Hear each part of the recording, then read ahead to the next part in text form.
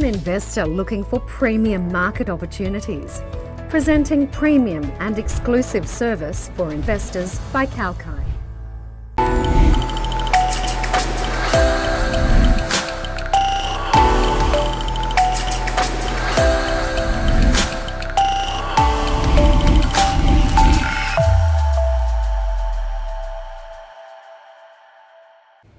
A very good morning to you and welcome to the ASX at Breakfast. I'm Rachel, live from Kalkine Studios in Sydney, Australia. Now, Australian shares are set to trade higher this morning, likely boosted by mining and technology stocks, while US inflation data is awaited for later today. Yesterday, the Australian share market closed 1.3% higher at 7,310. Moving on to business news from this morning now. The Commonwealth Bank of Australia and the Australian Association of Practice Management have signed an agreement to partner up to build digital practice management capabilities. It will focus on driving the best practice using power of digital solutions. The recent CommBank GP Insights for this year report that revealed 2/3 of general practices in Australia plan to invest more in digital solutions to rise patient demand for greater convenience and to manage operational and financial challenges. Around 8 in 10 patients said online options for booking and managing their appointments improves their overall experience.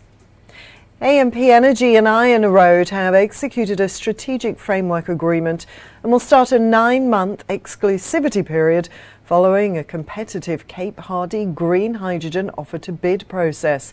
Headquartered in Canada, AMP is a vertically integrated renewable energy developer and supplier funded by institutional investors, including global private equity firm the Carlyle Group, driving rapid growth in AMP's core markets of Australia, Japan, Spain and the UK. AMP's hydrogen development business is currently developing 4 sites globally adjacent to renewable energy projects, with a primary focus on Australia and South Australia in particular.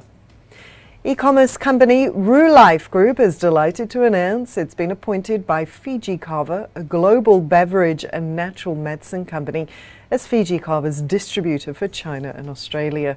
RooLife will provide digital marketing, social media operations and e-commerce store operations in both markets. They've also been appointed to manage and operate Fiji Kava's Australian-based online sales operations.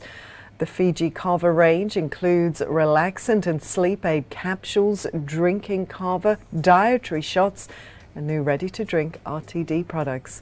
The size of the global health and wellness market was over $4.7 billion American dollars in 2021 and is projected to reach $12.8 billion by 2031.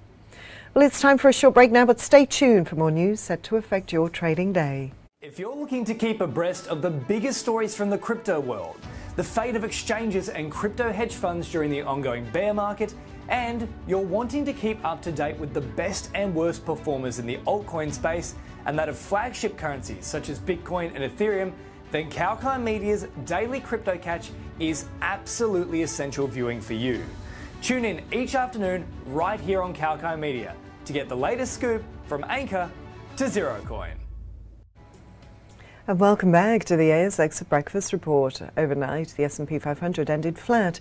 The Dow Jones Industrial Average rose 0.29%. Meanwhile, the Nasdaq Composite shed 0.43%. Across the Atlantic, European markets closed higher. London's FTSE gained 0.6%. Frankfurt added 0.4%. Paris closed 0.9% higher.